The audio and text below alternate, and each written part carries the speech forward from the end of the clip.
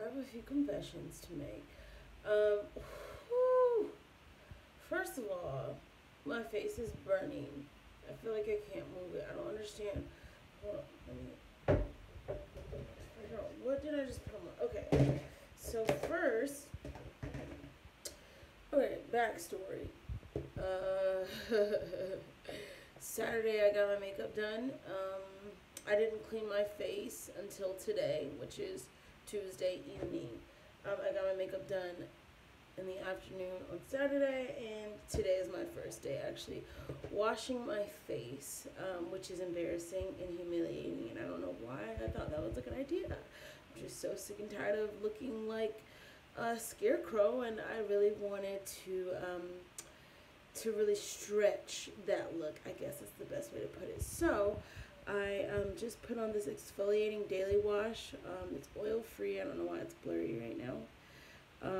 It says clearer, smoother skin from day one with natural exfoliators to unblock pores and help prevent breakouts.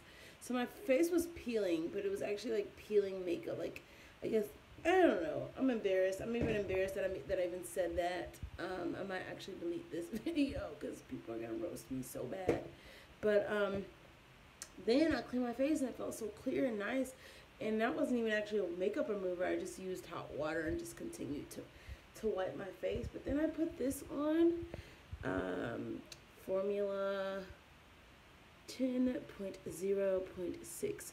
Pores be pure, be pure. Pores be pure. It's a skin clarifying mud mask.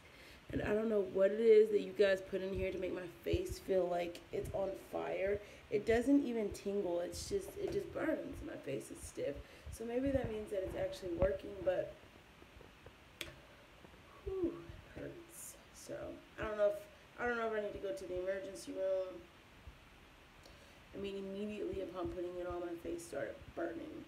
So actually, let's see what's in here. It's some ingredients that I can't really pronounce, but Formula 10.0.6 excels at perfecting troublesome young skin with ingredients that work. Created by a chemist in 1933, so we're still using ingredients from 1933.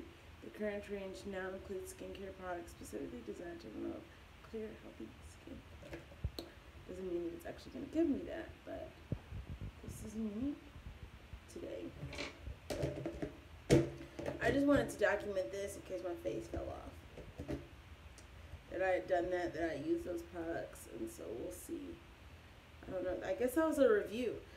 Yeah, so if I'm going to do a review, I really like this Clean and Clear. I've been using this actually for a few days, actually a couple weeks. I got it at Ross for $4.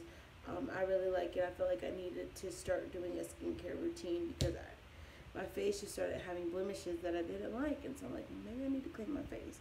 So I really like Clean and Clear's exfoliating daily wash. I do it twice a day, in the mornings and then at night, and I like that. And I really, actually, now that I'm doing it, oh, you can see, like, I'm starting to like this too.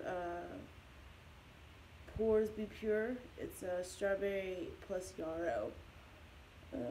Oh, and it says this skin refining mask with berry boosters goes straight to work on clogged pores.